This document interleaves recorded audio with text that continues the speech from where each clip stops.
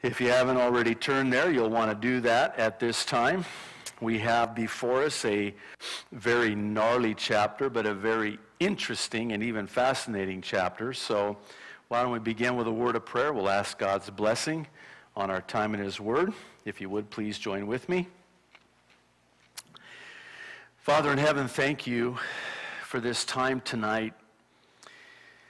We do need, Lord, your Holy Spirit to focus our attention and center our focus upon you and upon your word and that which you would desire to speak to us and minister to us tonight.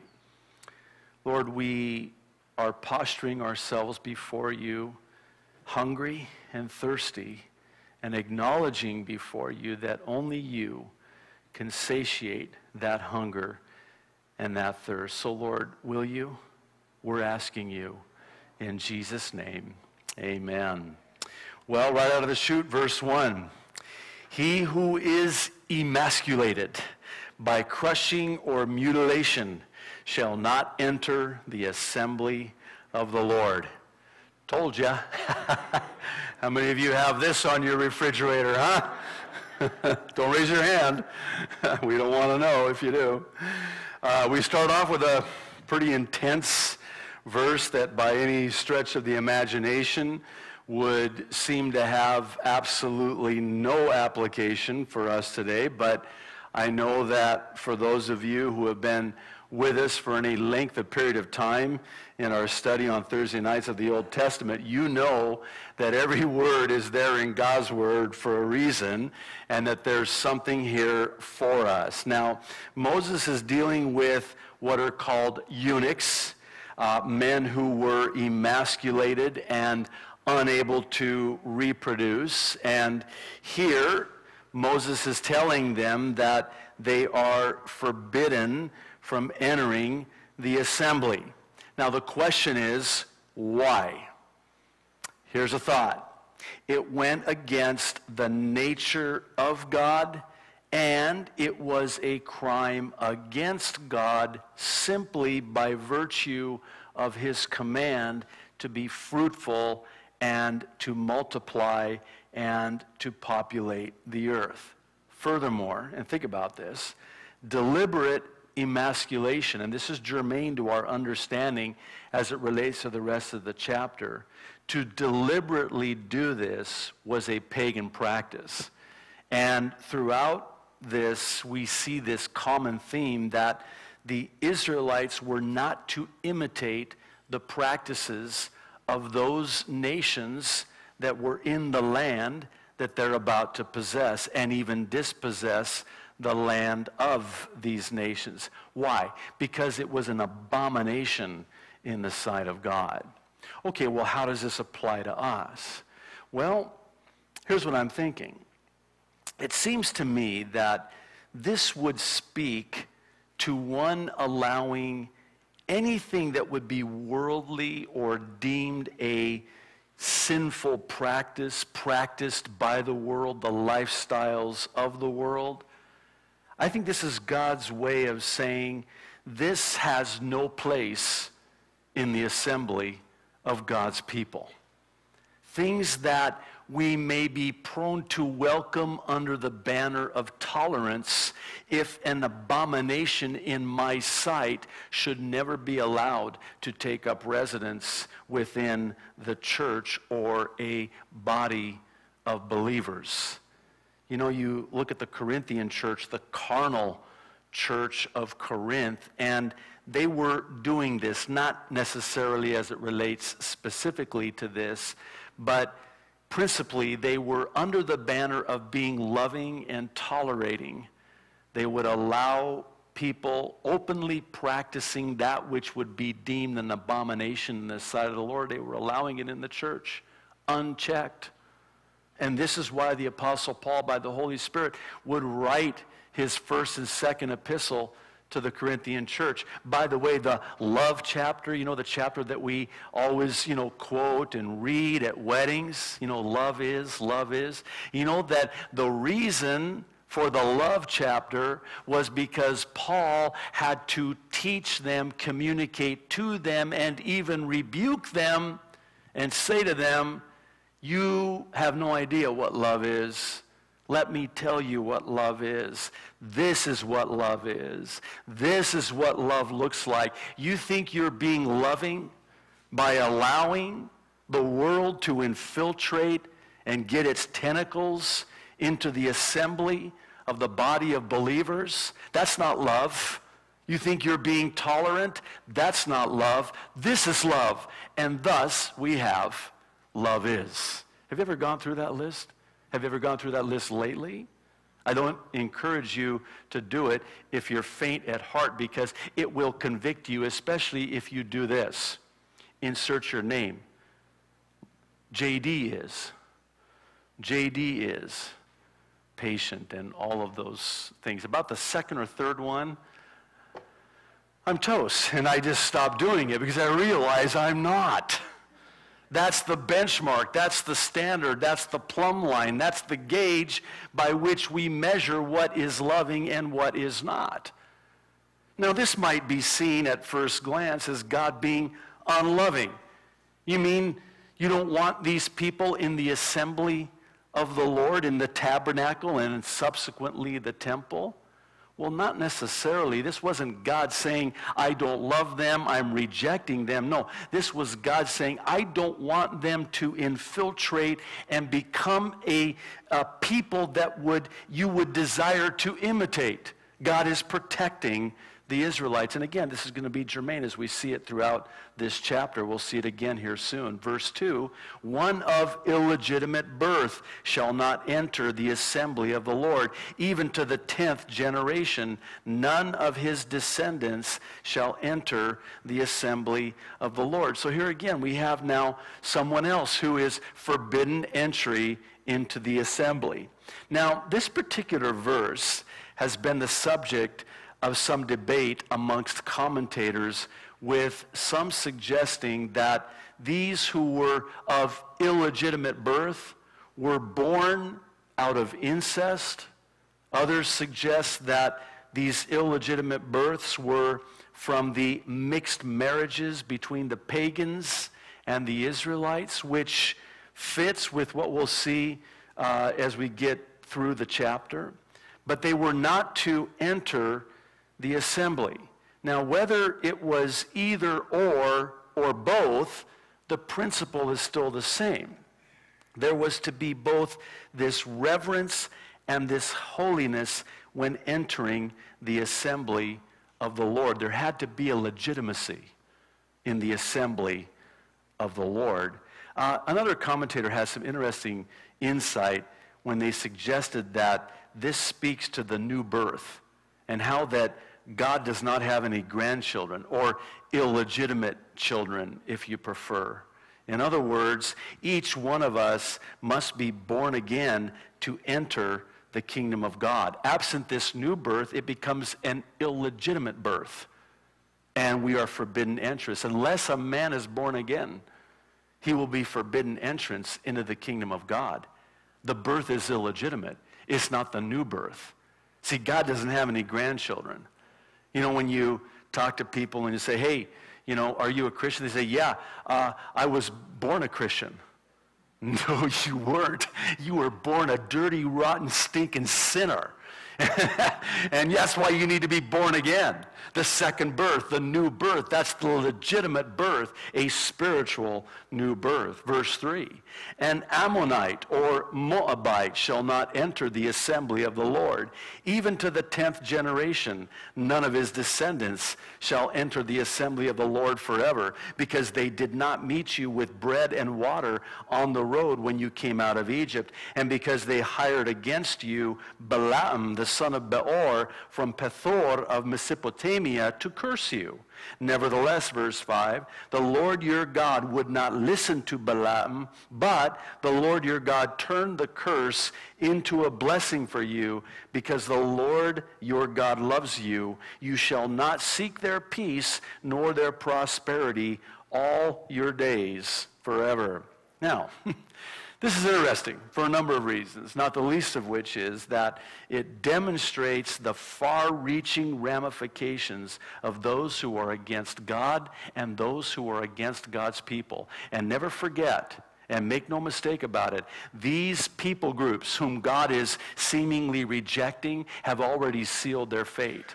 Their heart has already been hardened towards God and towards God's people.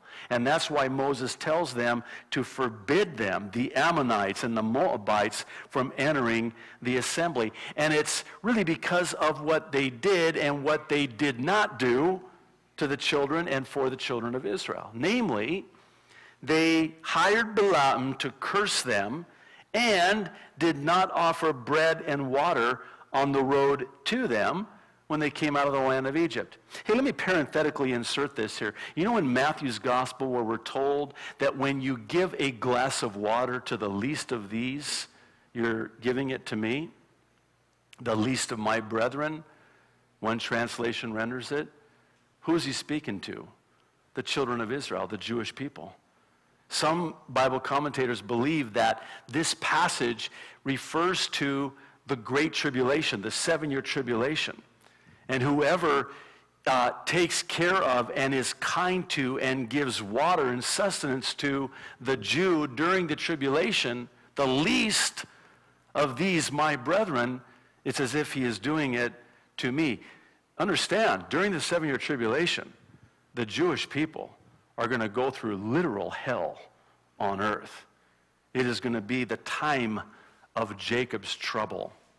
And it's going to be an awful time for them, and they will have no friends, and everyone around them, surrounding them, will be their enemies. And that's why Jesus says what he says, and that's why Moses says what he says here. Because they did not and were not hospitable towards you as you were making your exodus out of Egypt, they are forbidden entrance into the tabernacle. You should never make a peace agreement with them either. And furthermore, they not only didn't bless you, they actually hired this guy to curse you.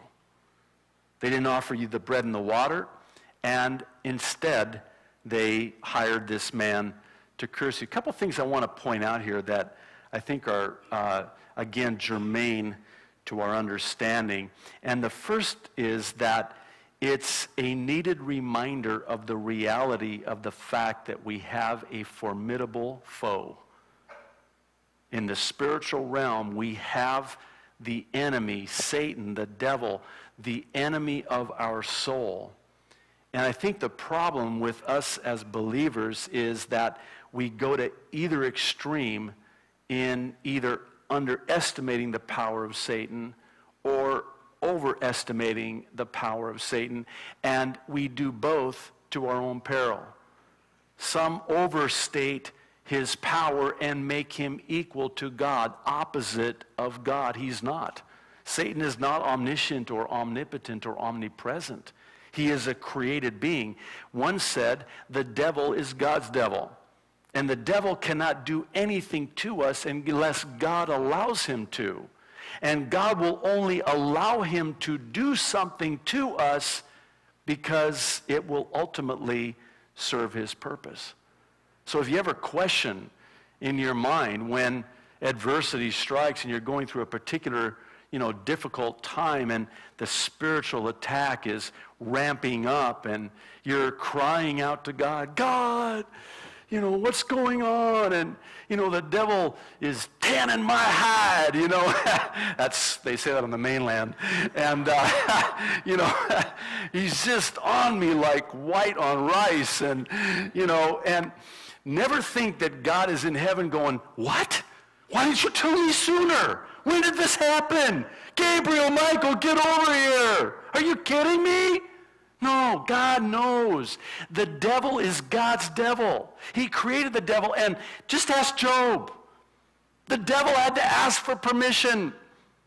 And it was under the banner of Job being this righteous man. Boy, that sends chills up my spine when I think about that, because I imagine, and it also implies that Satan still has access to the throne of God.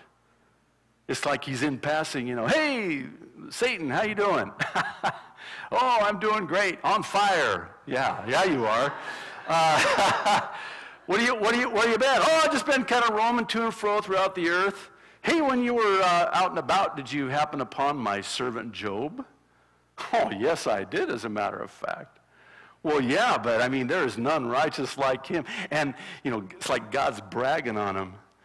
And then here's Satan's response. Oh, yeah, of course he's righteous. You just have nothing but blessing for him.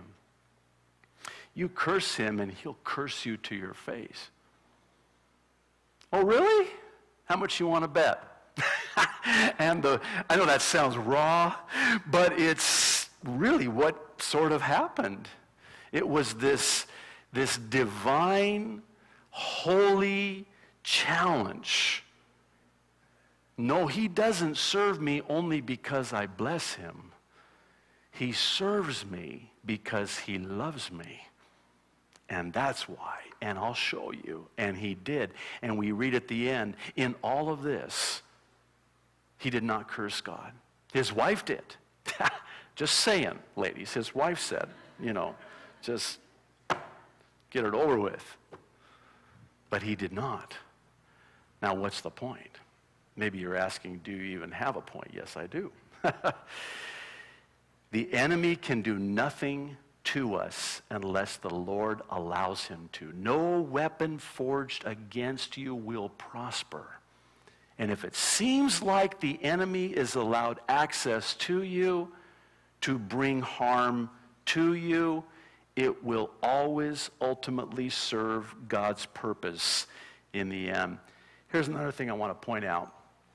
God will always turn the curse of the enemy into a blessing for us. And we're told why here. Moses says it's because the Lord loves you.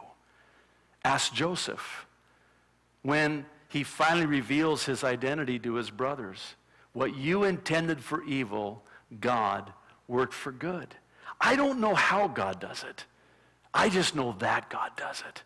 And I've experienced it in my own life. And there have been times where I've really questioned and doubted with my little faith, my mustard seed-sized microscopic faith, that you would need a very powerful microscope to see. I mean, there were times where I just thought, Lord, I think I got you on this one. This is so complex. There's no way. I know that you can work everything out for the good, but this one I think has got you stumped, doesn't it? Come on, it does, doesn't it? Because it's so bad. I cannot see how you're going to work this out for me. You're going to take this meant for evil, and you're going to work it for good, and you're going to turn it into a blessing. I know you love me, but how are you going to do it? When are you going to do it? Anytime, by the way, Lord. I mean, have you ever noticed that the Lord is never in a hurry? In the Gospels, I never see Jesus running late. No, seriously, have you ever thought about that? I never see him running late. Oh, what about Lazarus? No, he wasn't late. Mary and Martha thought he was, but he wasn't late. He was perfectly on time. I never see God in a hurry. There's always a reason. I think of what Isaiah says. He will wait in order to be gracious to you. Sometimes those delays, though not God's denials, are for our betterment. I find it interesting that Moses would cite the account of Balaam. You remember from our study back in the book of Numbers, chapter 22, when Balak hires him to curse Israel? In fact, from Numbers chapter 22 through chapter 25, we have this most amazing account. And by the way, you've probably noticed that I don't use words like Bible character, Bible story, because it sort of has the connotation of being fictional. So whenever I refer to someone in the Old Testament, particularly, I'll always refer to them not as a, Bible character, but I'll refer to him as this man of God in the Old Testament, this woman of God in the Old Testament. And I don't refer to it as the story. I refer to it as an account. That packs more punch, and so it should. Because what we're reading in the pages of Holy Writ is a factual, actual truth that actually happened. You mean to tell me that that donkey actually spoke? You betcha. Well, why do you say that? Well, I say that because every Thursday night and Sunday morning, God speaks through this donkey, and I can attest to that. So, I think you get the idea. But no matter what he did, he could not pronounce a spiritual curse on the Israelites. This Balak, this king of the Moabites, did everything, tried everything. And what's so interesting is that Balaam and Balak are again mentioned in the book of Revelation, amongst other places in the Bible. And in the book of Revelation, which we'll come to a little bit later, it's called the doctrine of Balaam.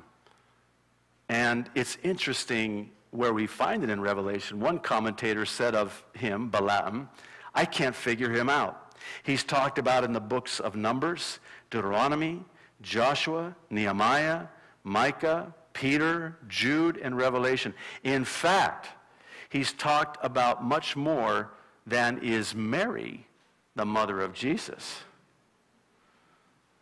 So tell that to your Catholic friend the next time they... By the way, here's another parenthetical. It's not in my notes. And I always know I'm treading on very dangerous ground whenever I veer off. But you know what the last words of Mary were?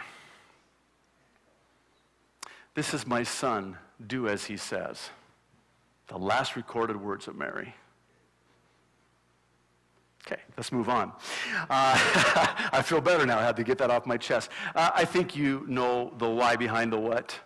With all due respect to those who are truly born again of the Spirit of God in the Catholic faith, Mary was a sinner. And she needed this Savior just like you and I did. Oh, sure, she was blessed by all means. Absolutely.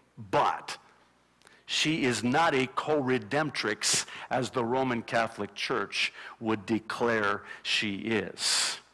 And she certainly would not want anyone ever praying to her as they do. All right, enough of that. I could go on, and you know I could. Now, here's what's interesting, and I cannot, you'll forgive me, I cannot pass up an opportunity to talk a little bit about this whole Balaam doctrine whenever it comes up in the scriptures. So I cannot resist it. It's too much of a temptation for me. So I want to talk to you about why it was that God wouldn't allow Balaam to succeed in cursing the Israelites no matter how much money Balak paid him.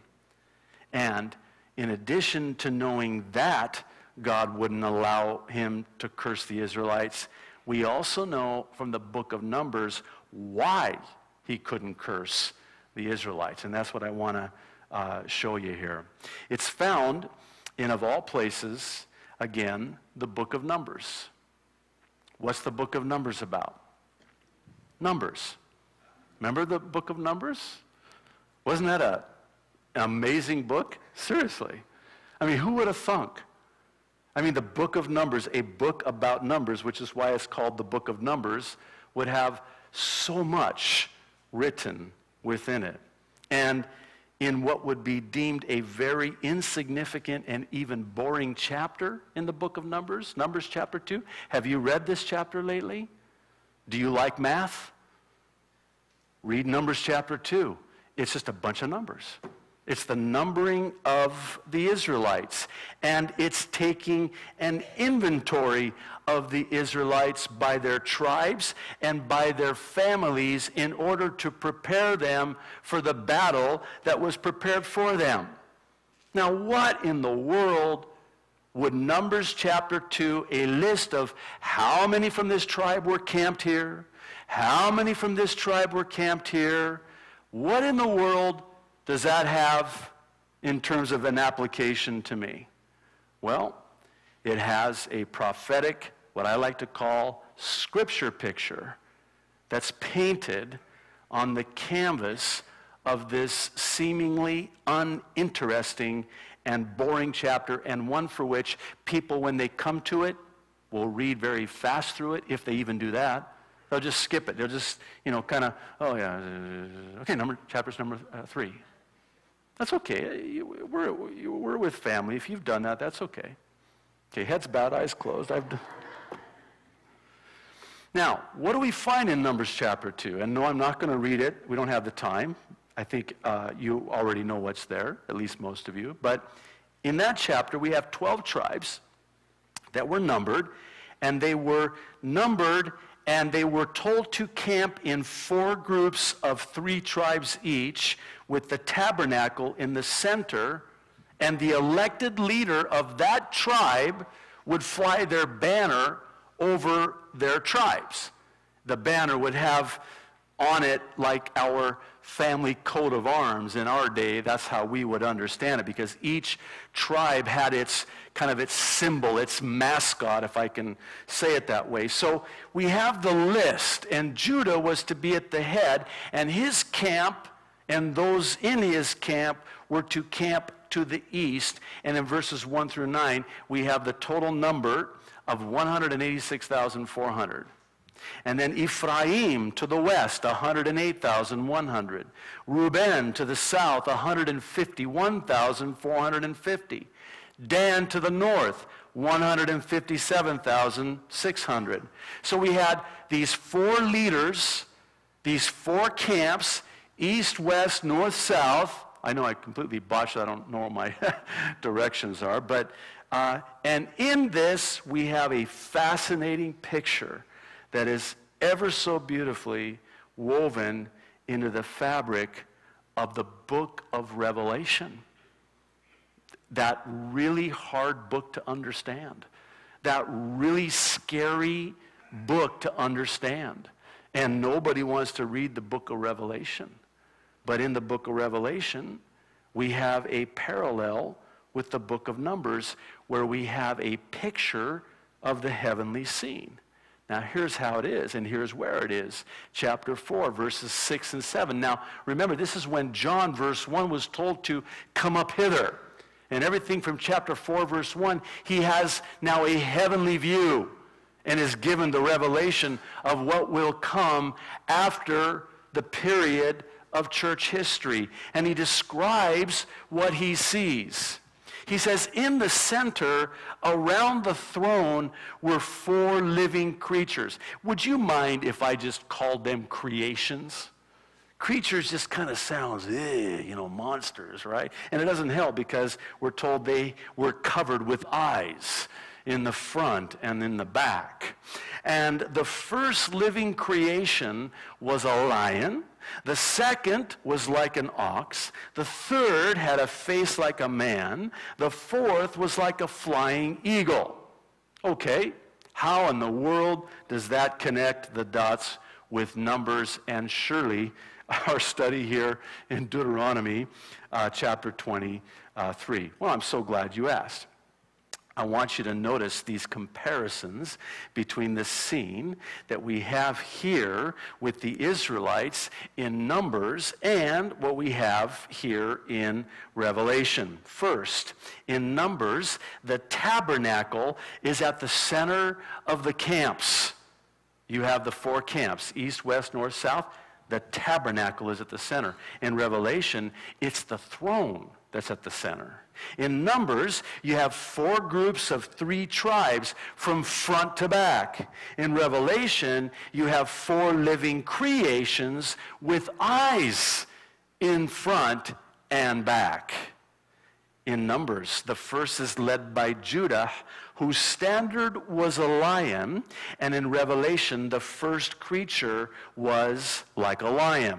In Numbers, the tribe of Ephraim had a standard with an ox. In Revelation, the second creation was like an ox. In Numbers, the tribe of Reuben had a standard with a man, the face of a man.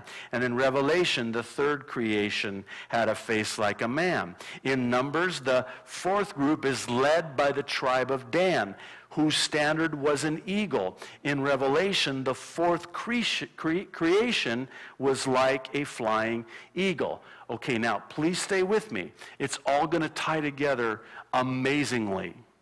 The tribes at the head of the four camps with their standards were, again, Judah, Ephraim, Reuben, and Dan.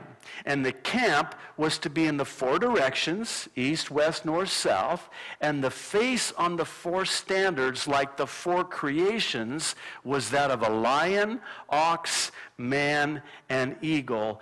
And it ties in ever so beautifully with the four Gospels, Matthew, Mark, Luke, and John, in how they present Jesus in four ways. Matthew presents him to the Jew as the Messiah from the tribe, the Lion of the tribe of Judah, and focuses on what Jesus said. That's Matthew. Mark presents Jesus to the Romans as the servant like an ox and focuses on what Jesus did. And Luke presents Jesus to the Greeks, the perfect man, right, as the Son of Man, like the face of a man, and focuses on how he appeared. And John presents Jesus to the church as the Son of God, which in typology, the eagle is a picture of deity, and it focuses on who Jesus Christ was. Now, here is how it would have looked to Balaam, and this is why he could not curse the Israelites. Balak, we're told, takes him out of frustration, threatening not to pay him. You told me you would curse them, and I offered to pay you. We had an agreement. You're not meeting up to your end of the deal. So he takes him, he says, it must be our location. So he takes him to a higher peak where he has virtually a bird's eye view of the camp of the Israelites. And he tries to, pronounce the curse, and instead out of his mouth comes the most glorious blessing. You remember Happy Days? I know this is going to date me. Remember the Fonz? He could never say, remember that? Yeah? You don't? Okay, never mind. Sorry, it was a bad illustration. But he could just not speak that word. Balaam could not speak the curse. What came out of his mouth was only a blessing. Why? Because of what he saw when Balak took him to the highest peak. He saw the picture of the cross of Jesus Christ pre-crucifixion. The tabernacle at the middle, John 1:14. The Word became flesh and tabernacled amongst us. That's the person of Jesus Christ at the center on the cross. And you take those numbers, and it's interesting because the east and the west tribes were smaller than the numbers of the south and about the same as the numbers of the north tribe.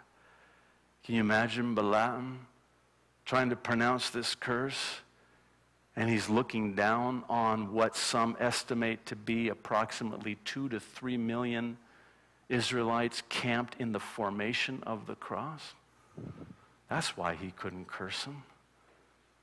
It was in the form of, and it foreshadowed the cross and the finished work of Jesus Christ on the cross. See, Jesus Christ took upon himself the curse of all our sin on that cross. Thus, we are no longer under the curse of the law. There is therefore now no curse, no condemnation for them that are in Christ. trusting in Christ. So whenever the enemy hires your Balaam to curse you, to attack you, to mess with you, he can't. Why?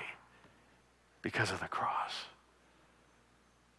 God will take that curse and he will turn it into a blessing because he loves you. And the curse was already accomplished and paid for. Galatians 3:10 through 14. All who rely on observing the law are under a curse, for it is written, cursed is everyone who does not continue to do everything written in the book of the law. Clearly, no one is justified before God by the law because the righteous will live by faith. The law is not based on faith. On the contrary, the man who does these things will live by them. Boy, are we learning this in Romans or what? Christ redeemed us from the curse of the law by becoming a curse for us. For it is written, he's quoting, guess where? Deuteronomy chapter 21. We studied it 2 weeks ago. Cursed is everyone who is hung on a tree. That wooden cross from that wooden tree. Okay. Important life lesson here. We'd be remiss to not just take one more moment and look at it with regards to what happens next. Do you realize that ultimately Balak succeeds in his goal of having the Israelites cursed? But it's not Balaam pronouncing it upon them. They bring it upon themselves. How? Well, we read again in Numbers chapter 25, verses 1 through 3.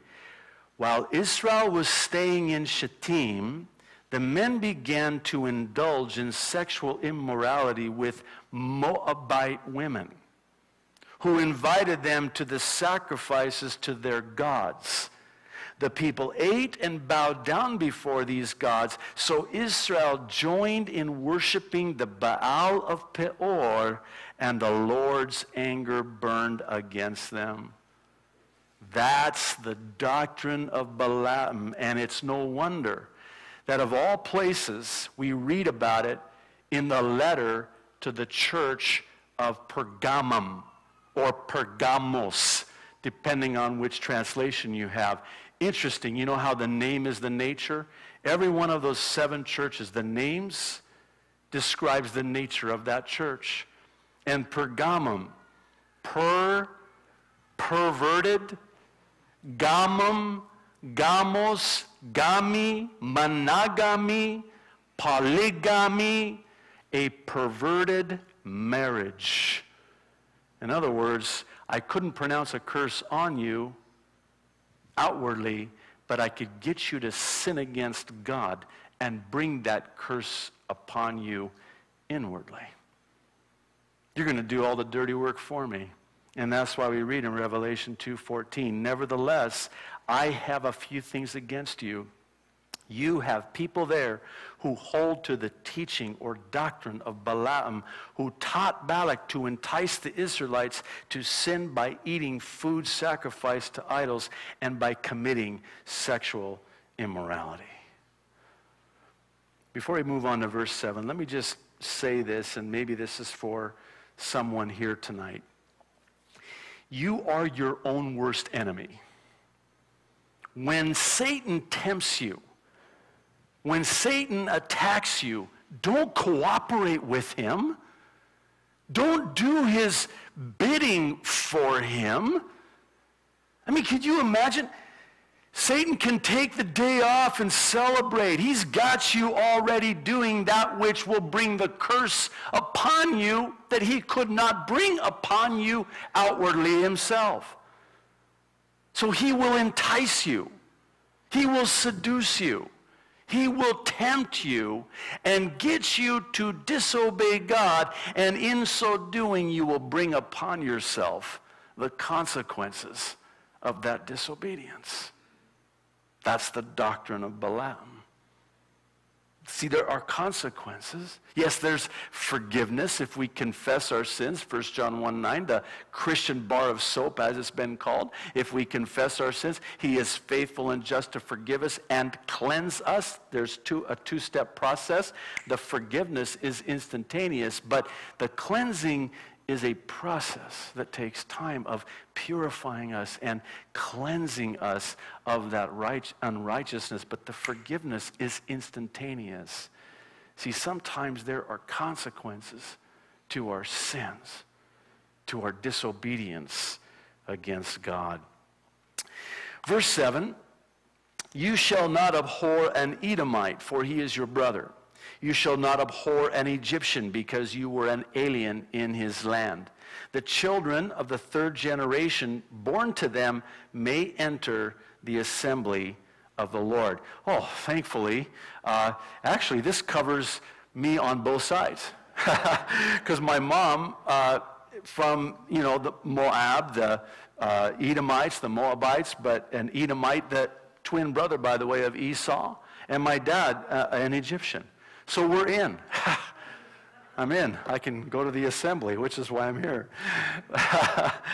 But they were allowed entrance into the assembly, but for different reasons. First, Esau was a blood relative to the Israelites. And secondly, Egypt under Joseph provided for the Israelites. And it's in stark contrast to the Ammonites and the Moabites, which were neither. Now, here's another lesson. It's simply this.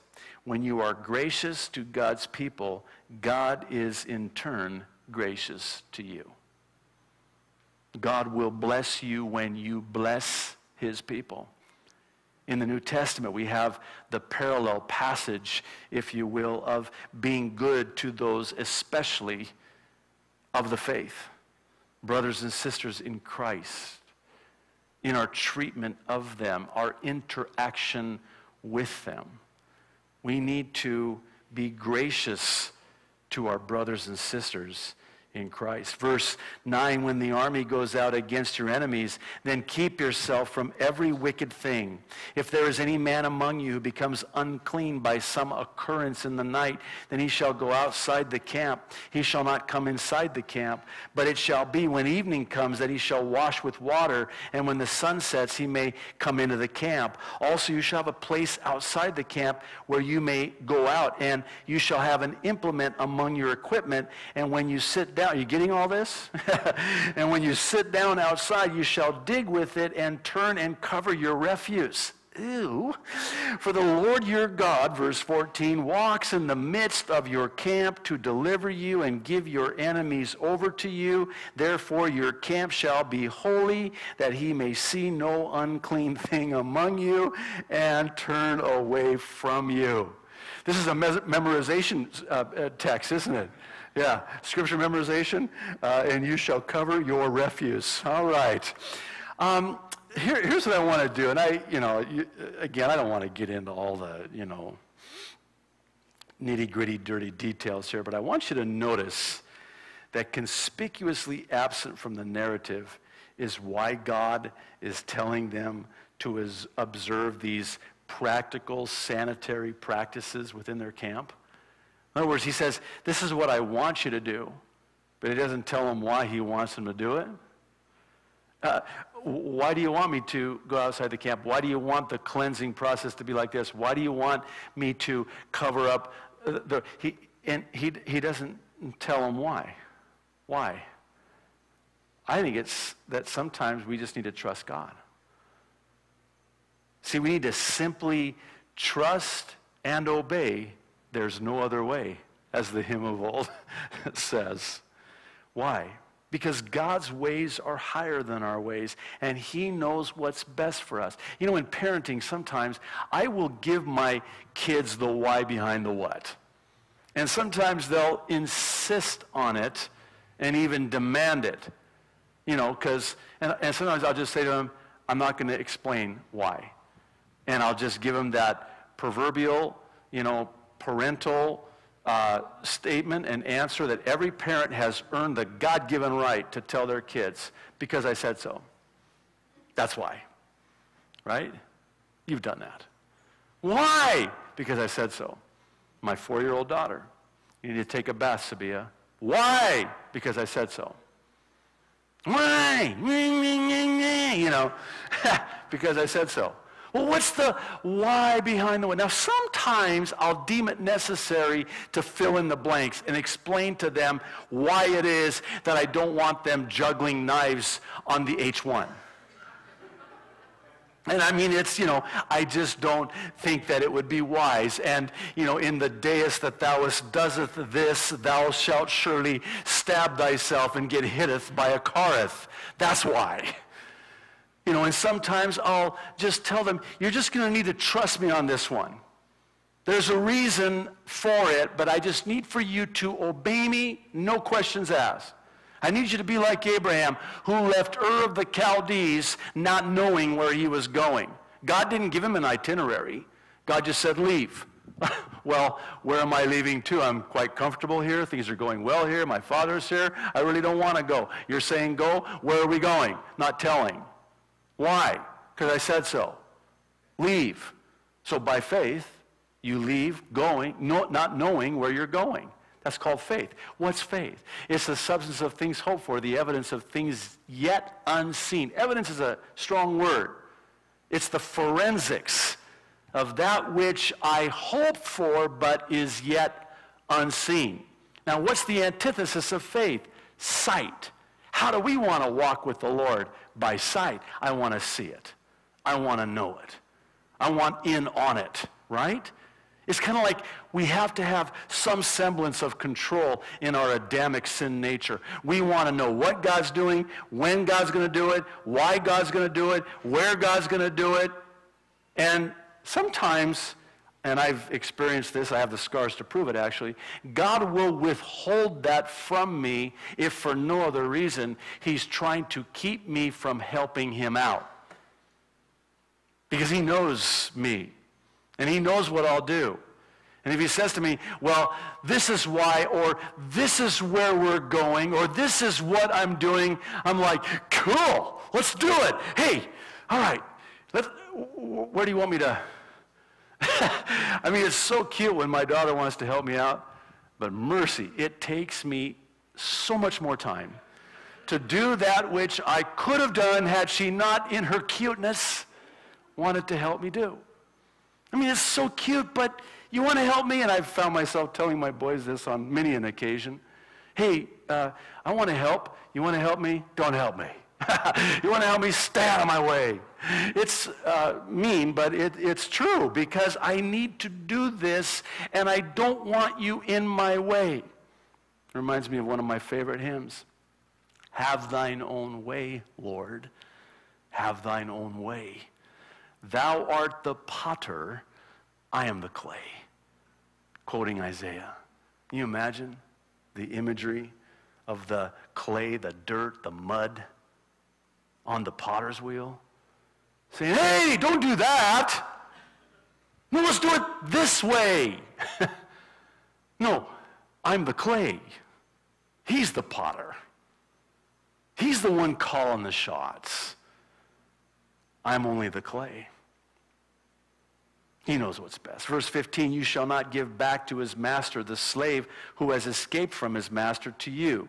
He may dwell with you in your midst in the place which he chooses within one of your gates. Where it seems best to him, you shall not oppress him. Now, remember that Moses is sort of tying up some loose ends. These are last-minute instructions because they're only days away from entering the promised land. So he's got to address some of these issues that they're going to encounter once they enter and take possession of the promised land. And here he's dealing with the matter of a slave who escapes this cruel master, and he seeks refuge in the land of the Israelites, in their midst. Now, what are they to do when that happens? Well, they're to allow the slave to dwell within their gates. And interesting, it's to be a place of their choosing. And don't oppress them. Don't enslave them again. Okay, well now, what's the application to me? I think it speaks to how it is that We are to welcome and allow those who are escaping the slavery of sin into the world and into the church. I shriek in horror when I think of how that first day I stepped foot into a church at age 19, coming off of drugs, coming off of alcoholism, coming off of every addiction known at that time. And I did not look the part, and I surely did not dress the part because I didn't have the clothes to wear to dress the part. And I walked in with the only Bible that I could understand at the time because of so much brain damage, and that was the Good News Bible. That was my vocabulary, and even that was a stretch. What does that word mean? The. And I mean, that's the pit that he found me in and saved me out of. And when I stepped foot in that church, 1982, Calvary Chapel Spokane, and here's a guy, he looked worse than me. And he was the worship leader. And he's got longer hair than me. And he's got on these, jeans and this T-shirt. And see, I grew up in a church where you had to wear a suit and tie, by golly, and if you didn't, you weren't welcome. And boy, you walk in and you're not dressing the part, and your Bible isn't a King James. They're going to let you know it. They're going to give you a stink eye. And you sit down next to them and they scoot over. I showered. How do you know that you're not entertaining an angel unaware? They've come out of the slavery to sin in the world, Egypt, a type of the world. And when they come into your assembly, you're to welcome them and give them a place to sit of their choosing. In other words, we have a seating section for people like you, way in the back, parking lot actually. I've said this before, and it's been a while, but I never want Calvary Chapel Kaneohe to ever become a cliquey church. Okay, and I hope you don't misunderstand my heart here, but as long as I have the privilege of being the pastor of this church, and I see little pockets, and I see that, these little groups, and they're kind of like, hey, it's us four and no more kind of thing. I'm gonna get Palestinian on you. When someone walks in that front door and they might not smell very good or look very good, we want to welcome them and we want to love on them because you have no idea what they've come out of. Never forget one thing that Oswald Chambers said. He said, you never judge another because you don't know the path that they've walked. You have no idea what they've gone through. And they're seeking refuge in a safe sanctuary. And they see us, and we become the hands and the feet of Jesus himself to that person. I don't know how many times I've seen it. This is why, as a pastor, I am part of the Calvary Chapel movement, because you come just as you are. And don't try to clean them up. That's the Holy Spirit's job. That's another thing we try to do. They're saying, all right, now let's get you a suit and tie. No, especially not here, right? I mean, it's like anathema. I found that out the hard way. I come from the mainland. One of the best pieces of advice my father-in-law gave me when he was still alive was that they do things very differently over here. Don't come off like a, mainland hotshot, And so I had to, get rid of all my ties. I gave them to the denominational pastors. No, I was just kidding. We better, sorry. Verse 17, there shall be no ritual harlot of the daughters of Israel, or a perverted one of the sons of Israel. You shall not bring the wages of a harlot or the price of a dog to the house of the Lord your God for any vowed offering, for both of these are an abomination to the Lord your God. Well, this probably speaks for itself. It's a clear prohibition against prostitution of any kind, in any way, by anyone. And again, this was a sacred practice in the pagan culture. This is what they did, and God did not want the Israelites imitating the paganites. The common denominator in everything that Moses is preaching to them about in this sermon is about that.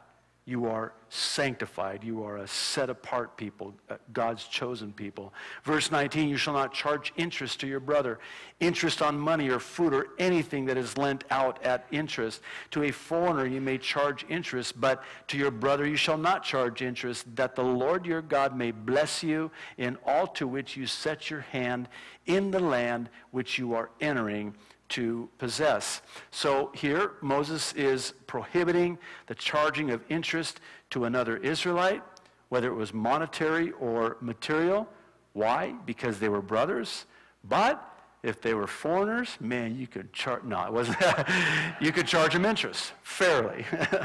But notice that God attaches a blessing to this. In other words, if you're obedient to this, God's going to bless you for it. Conversely, if you're disobedient to this, then God can't bless you for it. In other words, it's not that God doesn't want to, it's that God can't. Verse 21, when you make a vow to the Lord your God, you shall not delay to pay it, for the Lord your God will surely require it of you, and it would be a sin to you. But if you abstain from vowing, it shall not be sin to you. That which has gone from your lips you shall keep and perform, for you voluntarily vowed to the Lord your God what you have promised with your mouth. In other words, this wasn't a vow that God commanded them to make, but it has to do with both making and keeping vows. And when one made a vow to the Lord and they were in no way to delay in paying that vow to the Lord, because if they did, then God would require it of them. Do you get the idea that God kind of takes vows pretty seriously? We read about it in Ecclesiastes. Don't be too quick to make a vow. I'm very careful when I make a vow to the Lord. In fact, my vows are not even really so much promises. Let me qualify that since I just dug myself into this puka. I cannot make a vow to the Lord. I cannot keep a promise that I've made to the Lord. Why? Because I cannot keep the commandments of the Lord. I can pretty much state with a degree of certainty that whenever we try to vow to the Lord that we'll never do something again, invariably we'll end up doing it. I make a promise to the Lord, and with all due respect to the promise keepers, it was a powerful movement. God made it very fruitful, but I can't keep those 7 promises. In fact, I break them often. Just ask my wife. She'll tell you how many times. She's got the recorded time, 8:51 a.m. And what happens when we don't keep that promise or we don't follow through on that vow is that it just brings condemnation. And we're bringing ourselves under the law without even really knowing it. Because then all of a sudden now we're performing, we're working, we're trying in the energy of our own flesh. See, God will always give us the how of the Holy Spirit to do the what of his holy word. It's not by might, not by power, willpower, but by my Spirit, says the Lord. Well, let's finish up the chapter, verse 24. When you come into your neighbor's vineyard, you may eat your fill of grapes at your pleasure, but you shall not put any in your container. When you come into your neighbor's standing grain, you may pluck the heads with your hand, but you shall not use a sickle on your neighbor's standing grain. Okay? What's this talking about? Well, we have an allowance for the Israelites picking grapes to eat from their neighbor's vineyard so that when they're traveling, they have some provision of sustenance. But while they were allowed to eat from their neighbor's crops, they were not allowed to harvest their neighbor's crops for what would be deemed obvious reasons.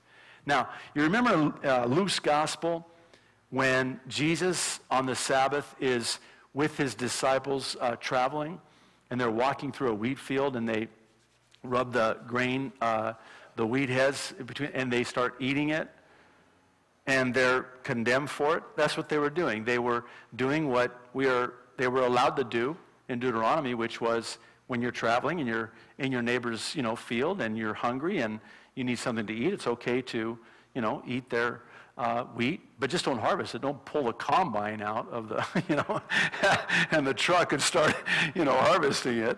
That's not yours, but it's there for you. There's an allowance for you to do that. Interesting. I think sometimes that's true for us. We glean from others. There's something that someone has for us, a word fitly spoken. Sometimes it's a word of wisdom or a word of knowledge. What's the difference? A word of knowledge is when God gives us knowledge or he lets us know, and the wisdom, the word of wisdom, the companion gift that the Holy Spirit gives is what to do about what we know. It's been said that knowledge is information, but wisdom is application. See, I'm keenly aware that the only ministry that takes place here is not between pulpit and pew. It's between you and you. Let me explain. See, sometimes you'll be talking to somebody. You'll be in their field, and they'll just speak that word fitly spoken, and it's a word of wisdom, and it's exactly what you needed to hear.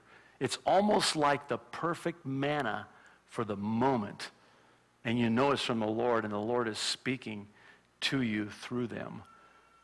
That's ministry. You're ministering to them, and they're ministering in turn to you. And I love seeing that. And I love it when I see, people praying together. Hey, let me pray for you. Man, you're going through it. There are no easy answers. I don't even know what to say in your situation, but I can pray for your situation. Let me pray for you. That is powerful. That is so powerful. And there's this, provision, if you will, from their field. Why don't you all stand? Lord, thank you for your word. What a crazy chapter, really, but what a cool chapter, too, actually. Lord, thank you that we have this book in our Bibles. Thank you that we have this chapter in this book in our Bibles. Lord, thank you that we can leave here tonight knowing that your Holy Spirit is going to take everything that we've seen and read and heard here tonight, and that you're going to minister it to us and really apply it to us. The wisdom from above that's first pure and peaceable and gentle and easy to be entreated and full of mercy and good fruits without hypocrisy or partiality. Lord, that's our prayer tonight. Lord, we thank you so much.